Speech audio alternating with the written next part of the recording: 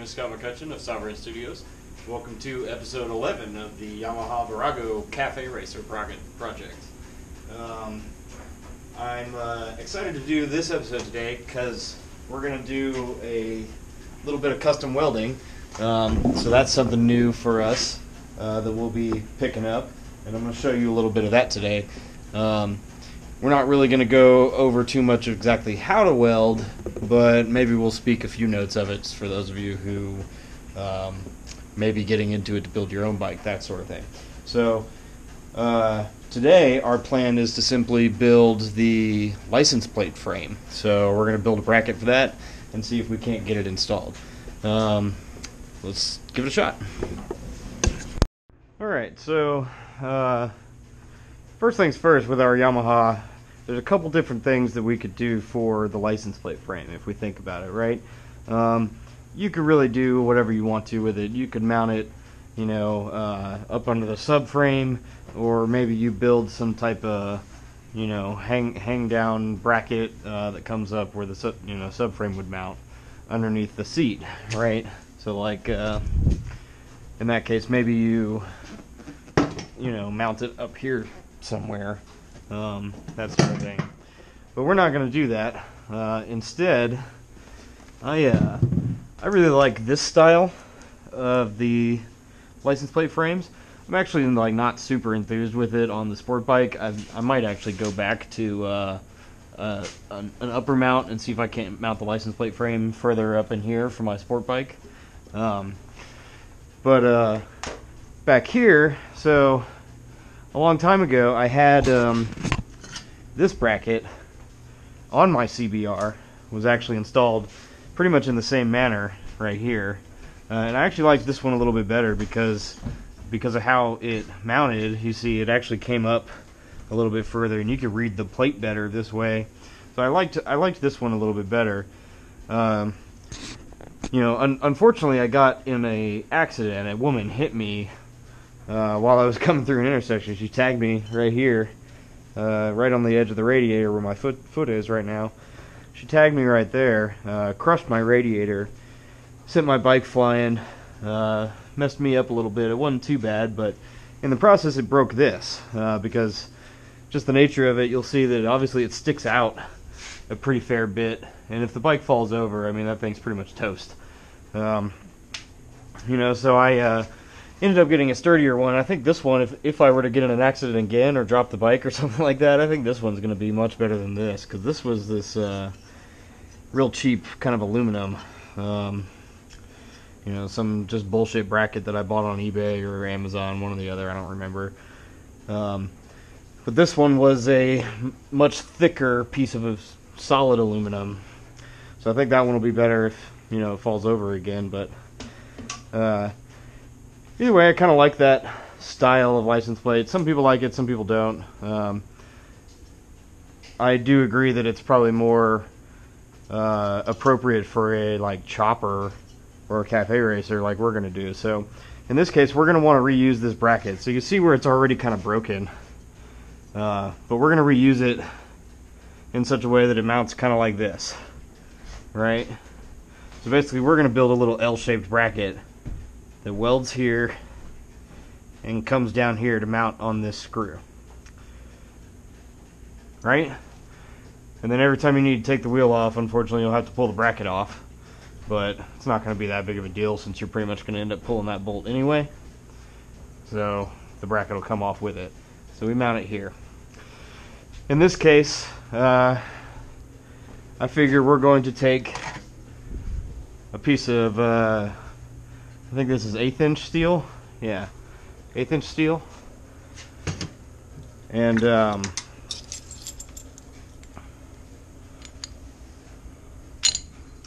does that say? Well, doesn't really work if you can't hold on to it, does it?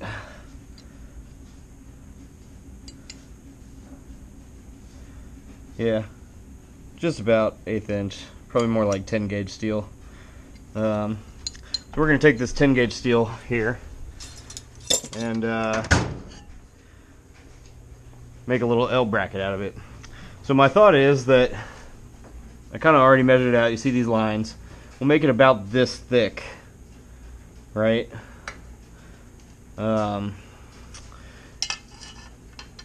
And then we'll chop off an extra little piece to weld it together so it has a little flat spot against there. So as you can tell, I've already kind of measured it out, sort of, right?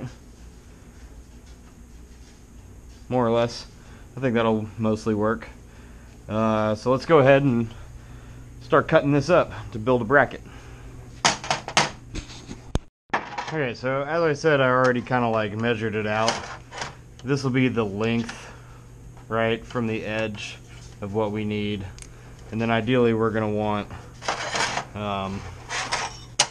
you know, just kind of right about this length here.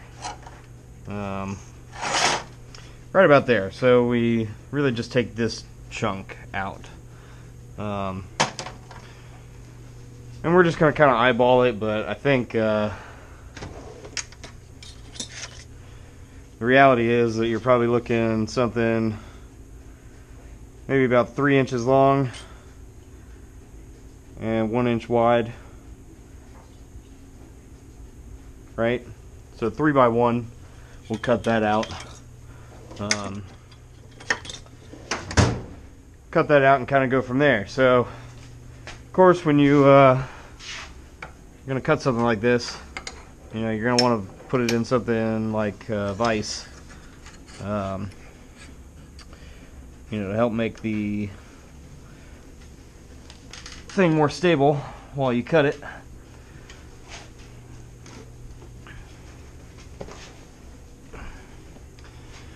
And then of course you'll want you know, big pack gloves and your safety glasses. Alright, cutting wheel in place.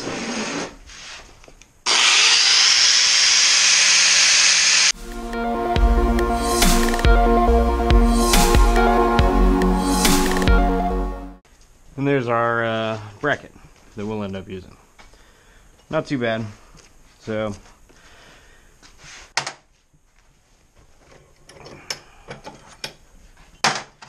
the next step with these things that I always like to do is you gotta kind of like prep it. So since you've cut it, it's going to be super jagged and kind of messy. So I like to hit it with the grinder to make sure it's smooth again.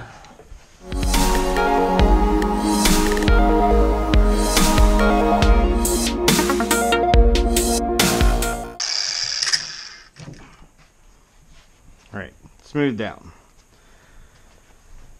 Pretty good little bracket there. So next step I think is going to be to prep this, right? In this case I think we're going to want to take it down flush because of where it broke off. That's not going to be good.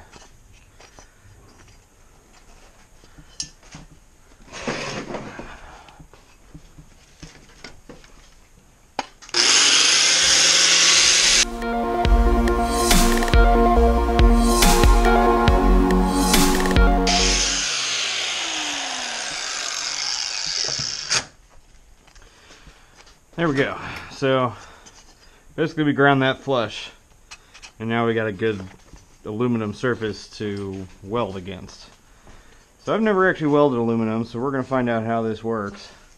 I guess right now. So aluminum to steel will be kind of interesting, I guess. But I'm not a super good welder, but these are probably some of the best welds I've done so far.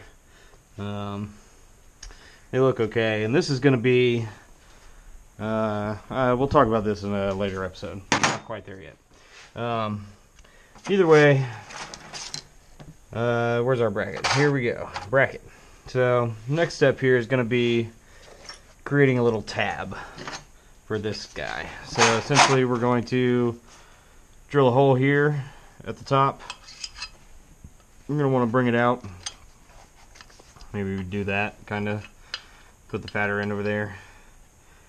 And then I'm going to want to have a little bracket that sits flush like that to weld up here to give it some sturdy sturdiness. So let's pick and choose some metal. I think this piece might already be cut to a good shape.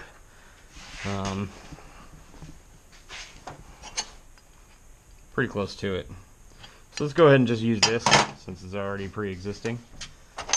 I'll go ahead and shore this up.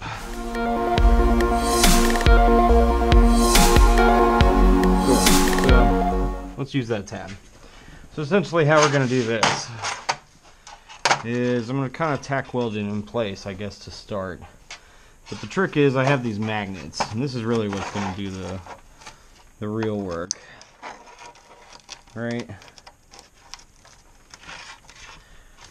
So in this case we set it up more or less just like this. And this way we'll be able to weld right here. So, okay, let's kind of take a look at how welding works real fast. None of you guys have welded before. This will be kind of new. There's a ton of videos on YouTube already about how to weld and all that, so we're not going to go too deep into it. But if you've never done it before, it's actually pretty difficult. Well, take that back. It's relatively easy, but to get it done really well is really difficult. So we're going to go ahead and kind of basically just follow some of the guidelines here. Like I said, we're using 10 gauge steel, so let's go ahead and set it up in such a way. Voltage at 4, wire speed 45, looks pretty good. We'll flip it up. I got the gas on. Obviously you need your helmet, and we'll kind of go from there.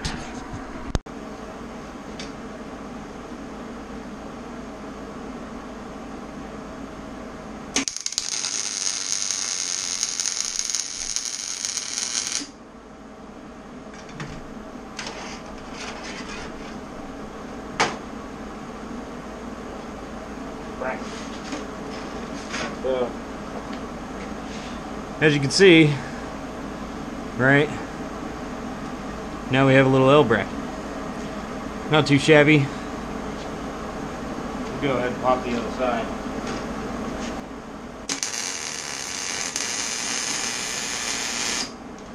We could flatten out this weld a little bit. Obviously, you know, I got a little happy with the bead there. But otherwise, I think it's fine. I guess, as you can see, since the bead was sat high enough, I need to flush that down. So I'm going to go ahead and do that now.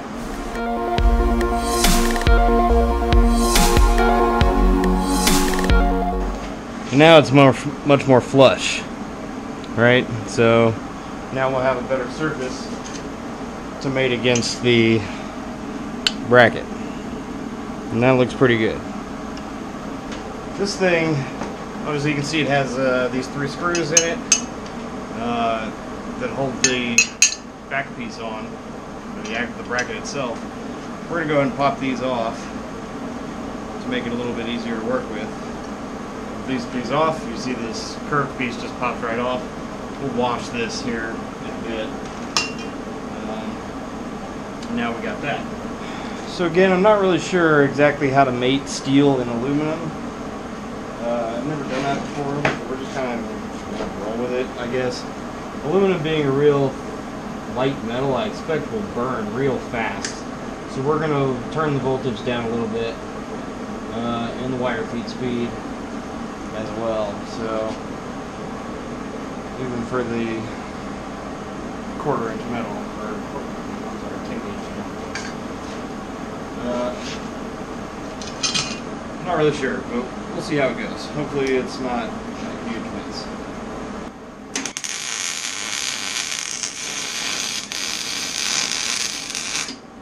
Yeah, look at how much that ate into that aluminum there real fast.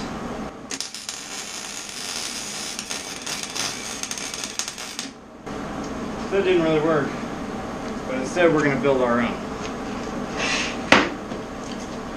So I still like the idea, but we're going to need to build it out of steel instead of aluminum. I don't know how to do this. This is trash. It's just not going to work.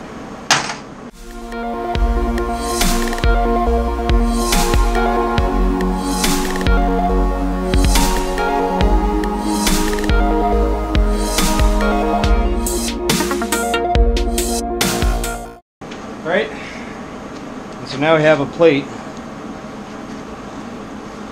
that is more or less the same as this. Doesn't really matter. That's pretty much what it is. We now have that plate. That's a little closer, if not quite as elegant. Spare license plate from my old CBR, right? And in general, it'll pretty much just fold over just like that. So we'll want to kind of mark the holes where the holes will need to be drilled, so that we don't, so that we don't weld into those.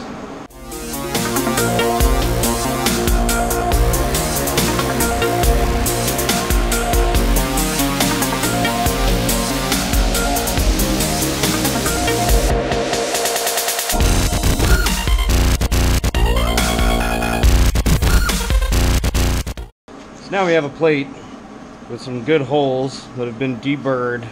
They're not going to cut up anybody, rubbing their fingers on it.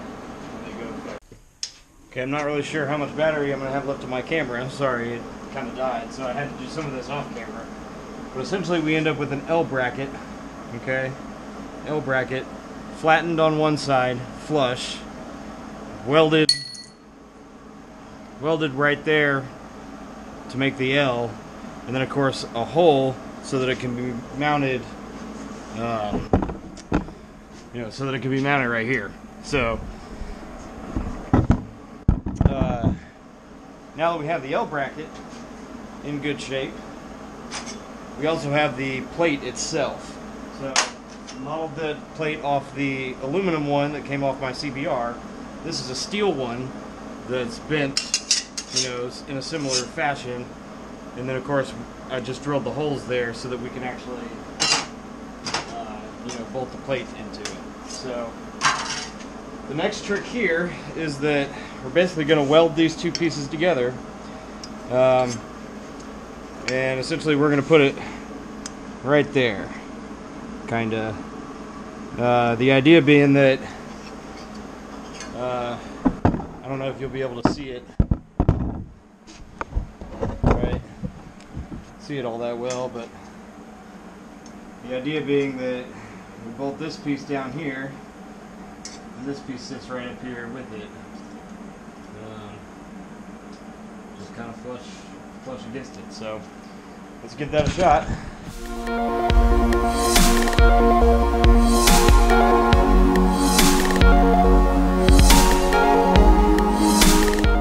So before we install this on the bike, we're going to want to go ahead and give it a coat of paint. I'm going to slap some black onto it, so that it matches the rest of the Virago, and then we'll go ahead and install it, and I think we'll be good to go. Okay, and like I said, this bolt comes out of the frame right here, and then I went ahead and grabbed a spare lock washer, even though this bolt already has one, attached to it. So we're basically going to end up with two, and we'll put the metal bracket in between the two lock washers as this thing tightens down. So let's go ahead and grab it.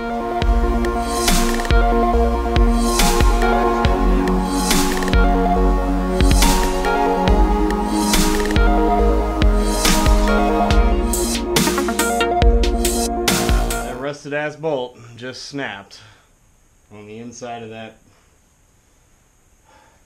fucking frame. Fuck. So this is gonna suck. Basically, this bolt snapped off while I was trying to install the bracket. This was the original bolt that held this thing together, and obviously it was trash. Unfortunately, the nature of it is such that it's going to be pretty difficult to get out, considering where it is. So I'm basically just going to drill it out, and I guess I'll have to rethread the hole if necessary, but we'll cross that bridge when we get there.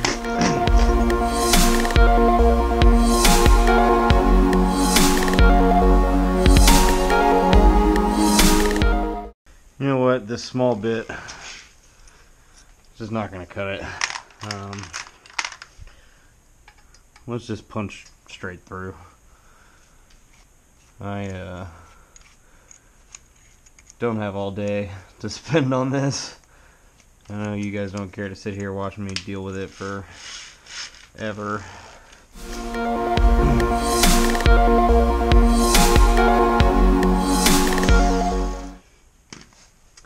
So it popped out, but it popped out in such a way that I almost guarantee I've wrecked those threads. So we'll have to rethread it.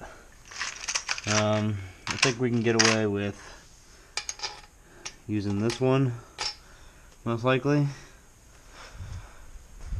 So let's go see if we can find a bolt. I want to say this is a M8. Yeah, 8mm thread. So hopefully I got something in here that will work out for that. That maybe. Yeah, so still an M8 thread. It was long. Yeah. So this one's gonna work pretty well. We'll use this. And I know that's a good solid stable bolt. Unfortunately, that lock washer probably will work. But we'll need to get a second one. Which looks like I got one right there. Yeah. Cool. So bolt, 2 lock washers. That'll be the new thing. As far as threading this in there, let's grab some thread cutting oil. This stuff's pretty good. This OD clear thread cutting oil. It's not too shabby. Right? So, thread cutting thing, socket wrench. Just kind of drop that right there. Now you don't need much of this stuff. Just a tiny bit will do the trick.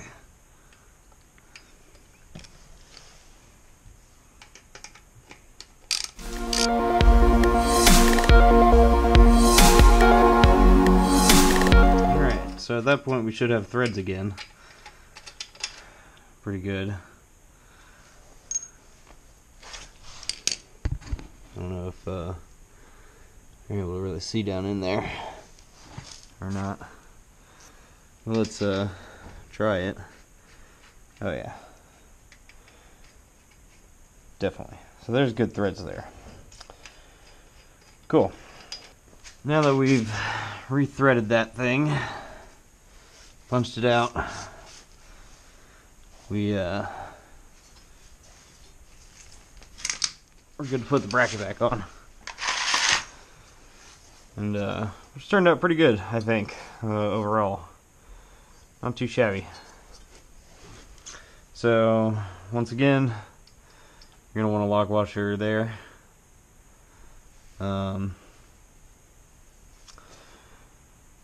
A lock washer on the bolt itself, right up in there. There we go.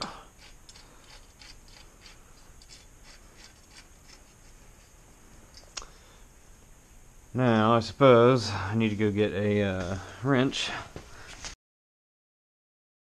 And there we go.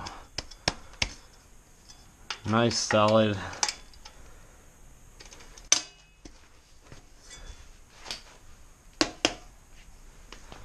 license plate frame, right?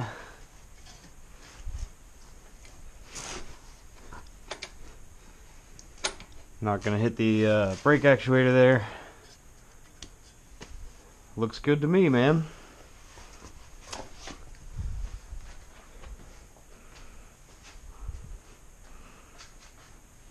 Very good.